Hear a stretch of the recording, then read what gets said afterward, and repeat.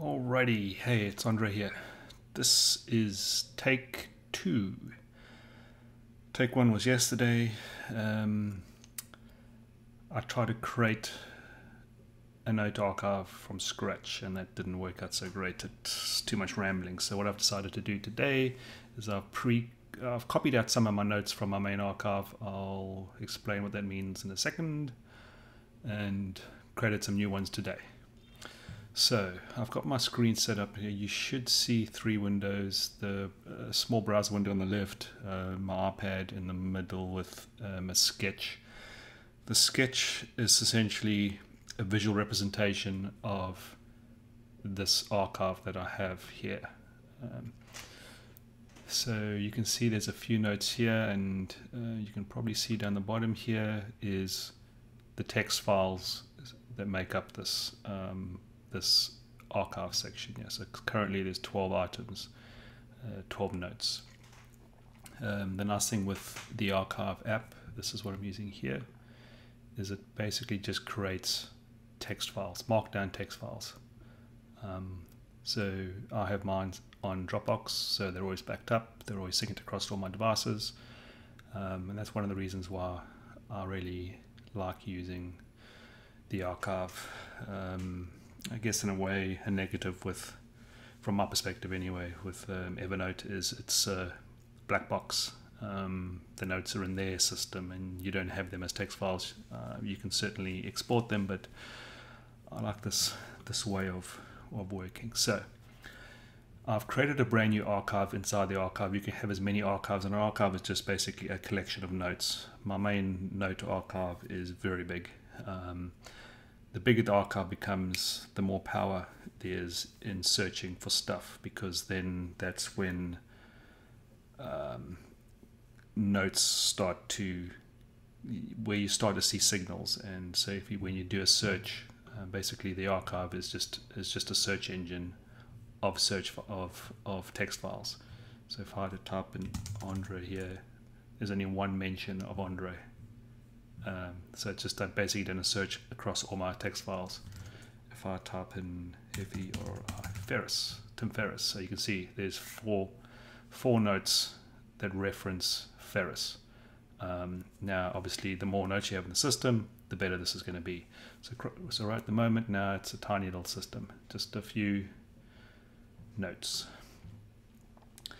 So what I've done here on the iPad is I have these dots. You can see them here. I'll draw this with a yellow Koki. There we go. So you can see there. That's what I call structured notes. So a structured note is essentially like an index of a book. So if I go inside here, people is a structured note. A structured note, in my world anyway, this is not, it's neither right nor wrong, it's just the way that I like to operate. Is my structured notes is have the syntax SN with a double hash and then a double hash with whatever I want it to be. So when I'm in my big archive and I want to find somebody, and I know it, but I can't remember their name, but I know that's they're a person, so I would have put them inside of the person structured note. I just do # PPL. So that's my quick way of locating my people structured note. And whenever I put a new person inside here, I'll always add them to this note here. So if there's somebody new, me, chaperone, and I would do that. And inside of the archive, you do Control Command U. It generates a unique ID. So what I'm going to do is, so that note doesn't exist yet. If you look at my text files here, there's nothing that says Andre Chaperone here now. So if I click on that, what it does is it puts that ID into the search box and it says there's no notes. And the nice thing, what I need to do is basically hit enter and it creates that. But I like to put an identifier, a text identifier at the end. So if I put enter now, it's now created it, and you will see there it's created the text file there. So I have a process. I use text expander, and I have my text expander for creating a new note is semicolon inbox, and it automatically fills in a blank, almost like a template. And so what I do is I put a hash there, which is a h1. I'll then put my ID over here, and then I'll create some tags. And the tags is basically, how do I want to find this note in the future? For me, in my main archive, my Andre note is basically ## Andre. So I'm a structured note, and then I'll always put SN. I'll explain why shortly. So I'm my own structured note. So if I ever want to go to my Andre note, I just do ## Andre, and I know I'll come straight to my note. I don't have to go to people first. But if I empty that and I go / PPL, that's my people note, and then I can get to me that way. What I like to do is I like to create links back. So currently there's a link from people to Andre, but there's no link from Andre back to people. So I like to take that. So this is the people structured note, and then I'll go to me, and I'll do people. And so now I've got a link back to the structure note, and you can see that this is just a loop, and this is stuff for me here. So if I clear the search box, you can see all my notes there again, and there's a new Andre Chaperon structured note. And if I had to represent that on my iPad here, would it be, there's a little dot there for me, and this will be Andre structured note and that. So currently there's no links off it because I've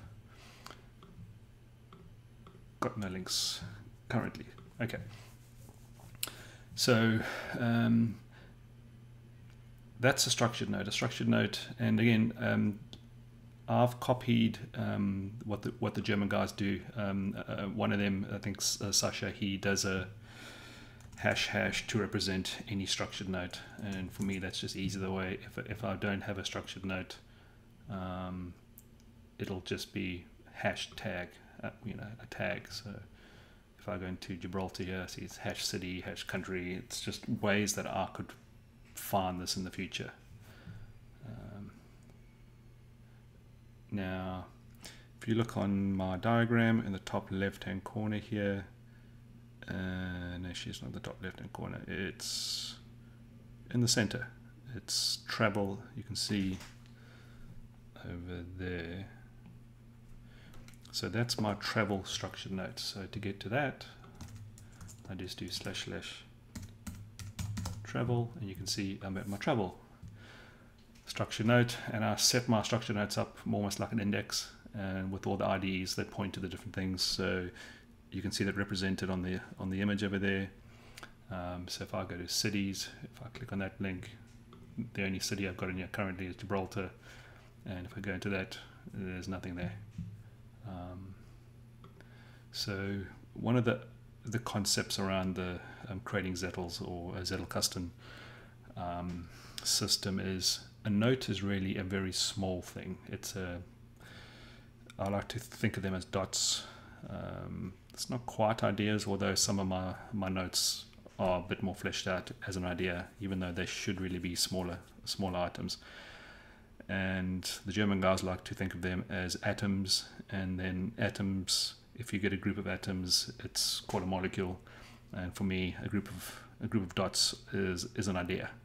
So if I had to type in ferrous, you can see with the ferrous,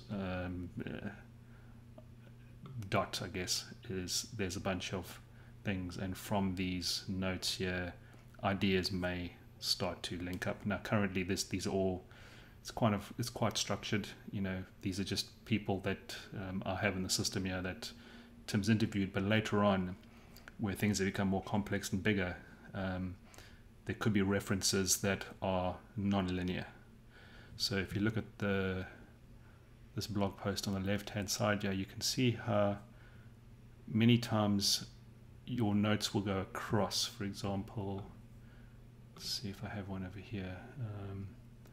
If I go into mental models. So here's a list of mental models. I pulled this out of my main archive. So mental models typically will anything. If I'm doing a book review, I'll create a note for the main book, and that'll essentially be the structured note for a certain book, and then all the ideas within that book will get their own little dot atom, their own idea, and I'll link and I'll create it like this.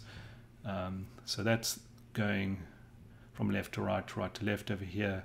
But then over time you'll start to see things happening vertically, which is the non-lateral, non-linear ideas start to show themselves.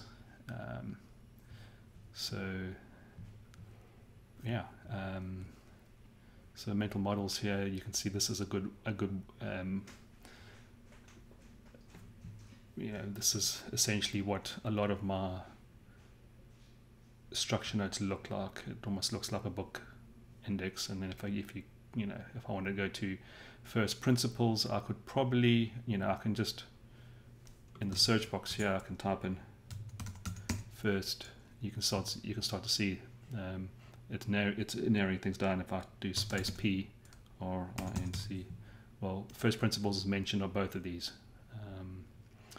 So I can either get to there directly, that's the first principles note, or I can go there. You can see it's highlighted what I just typed in, and then get to it that way. So this little search engine, yes, is super powerful, and there's many ways of getting to where you want to get to. So for me, I would typically type out first principles if there's an idea of a certain mental model that I'm trying to find. Otherwise, I'll just go to mental models and I'll pick what I need, which is the power of having structured notes. So in my main archive, I have a lot of people that are in there now, and I can't remember them all. So I just do /those people PPL, and then this will be my index of people. Mine is actually categorized, so I'll say marketers. I'll have one for health. The nice thing with the system, or at least with this app, is it's just a blank canvas.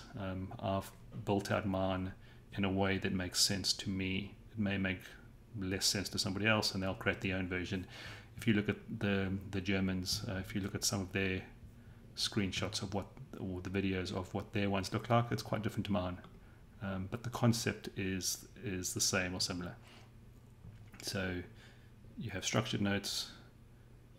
There's no hierarchy inside of a Zettelkasten system. It's just a flat system of notes, and sometimes they're linked together, and most of the times they're not. They just sit there. So you need to find them somehow later on, and that's where you do tags. It's like, how would I like to find this note in the future?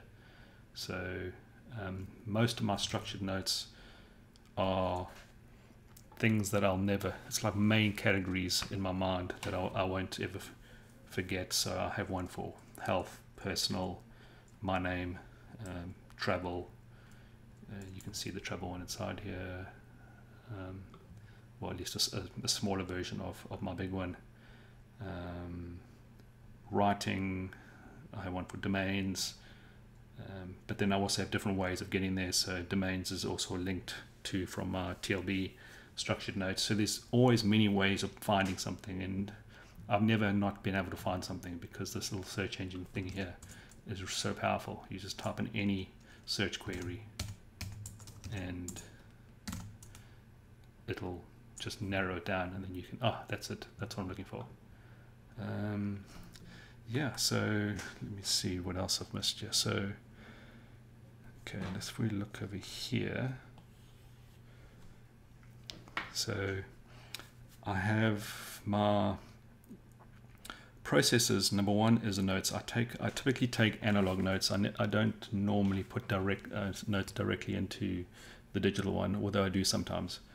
So an example of this would be if I went to PPL. Adam Grant. So Adam Grant is an interview I listened to recently, and if you go here, this is one of Tim's newest ones. This was maybe a few weeks ago. In fact, let's have a look here. And here I've taken a screenshot of my notebook. You can see that's the link to page 1 of my screenshot, and this is page 2. So this is what my notes look like. I normally disappear on a Saturday, and I'll tear through 1 or 2 or 3 podcasts, and I'll take analog notes in my little small book with my pencil. You can see timestamps and a rough idea of what they were talking about, and that's kind of how I take my analog notes. They're quite rough. It's just what I'm hearing, what I'm thinking in that moment, which is why I always put the timestamp so I can go back later on. So what I've done is I've processed those notes over here. So this is page 1. I haven't processed my page 2 yet, but you can see what they look like. 1812, which is that they spoke about challenge network. Now, whenever there's a concept that I feel it's worth having its own note, so challenge network is a nice idea. Now, challenge network, the idea of a challenge network isn't necessarily unique to Adam Grant. So I've created a new note. I've created a new ID. In fact, if I go there now, it's blank. So, and if it didn't exist yet, I could have just done that and then Command U, and it'll create a unique ID. And if I go there now, it'll be blank because that doesn't exist yet. But I have one already. So I'll delete that one. So challenge network becomes its own node, its own dot. That's linked to Adam because he mentioned it here in this conversation. A group of people who will give unvarnished feedback to learn. And the question you ask is, are there any holes in my logic? So there's obviously confirmation bias. So confirmation bias is a mental model. So what I could do is over here, you can also do multiple tabs here, so you don't lose the page you're on. I can say mental models, confirmation bias. That's confirmation bias there. So I'm going to copy that ID, come here, and I could say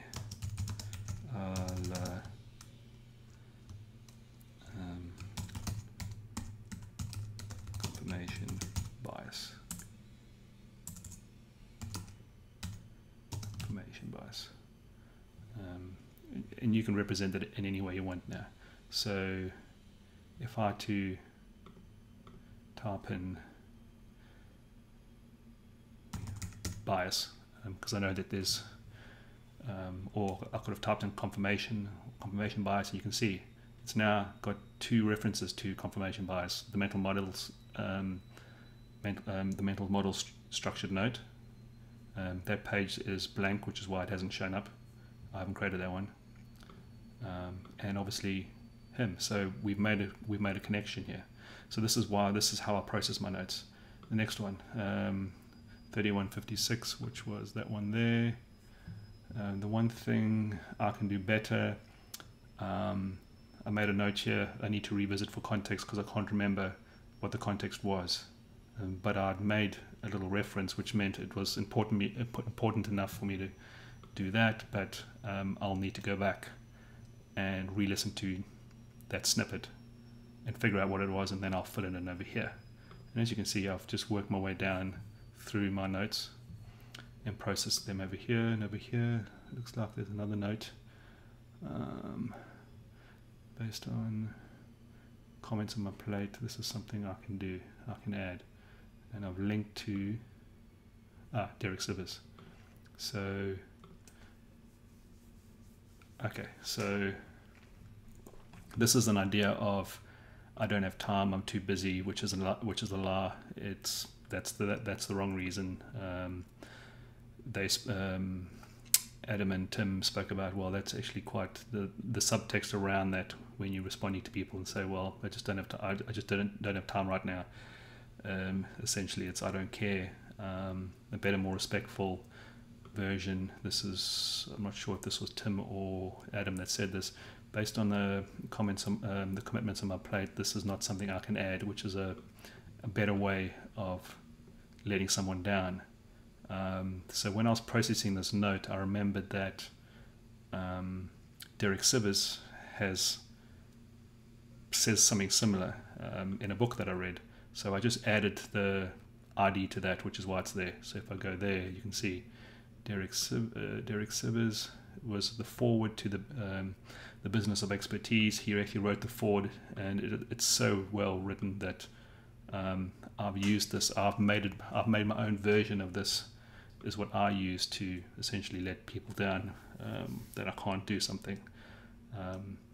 And then related. So this is on the Derek Sivers page. That's the forward that he did, and then there's also something related, which is saying no to everything else. And if I click on that, it'll go to that page on his website, and I can read more. So you can see how everything's getting linked up now. So now we've got Derek, people, and Adam all linked up together because of the context I've started to create. And yeah, basically that's how I've processed the note. I've not done page 2, like I said. If you go here, you'll see my page 2, but it doesn't exist in here. This is just me demoing how I normally process my notes. If I go to the Adam Grant page here, so the Zettel is just something that you write in your own words that represents this note. I cheated. I just copied and pasted this piece over here. Typically you would never copy and paste a Zettel because it needs to be expressed in your own words, and it's a good signal that if you can't express something in your own words, you don't have a grasp of it yet, and then you need to obviously dig deep and figure it out. But for the sake of this demonstration, I just copied and pasted it here. And then for Adam Grant, you can see I've listed his 4 books. And there's a ID here. Where does that go? Oh, that doesn't go anywhere. All right. So this is a book that I own. So in my main archive, that goes to the book notes for that book. I haven't copied them across over to this one, but that's what that is. So you can see if I had to write originals in the search box here, on my main archive, there'd be multiple references would pop up, not just the one for his name. And then related to him is Derek and Tim so far. And so if I type in Adam for Adam Grant or Grant, you can see those connections are all starting to present themselves here. So what else? Derek Sivers, Tim Ferriss, it's just a blank one. People, I've already shown you. Challenge Network was an idea, a node that I wanted to show you, and the rest we've already been through. Let me look at my image here. Yeah, that's basically it. I'm going to take questions, and I'll probably redo this after the Q&A call based on what questions you have from what I've just presented now. This is just a quick brain dump of what I think is what you need to know for this thing. But if there's anything I've missed out, or if you have any questions, let us know on the Q&A call, and then I'll shoot I'll shoot a take 3 of this. But for now, that's it. Ciao.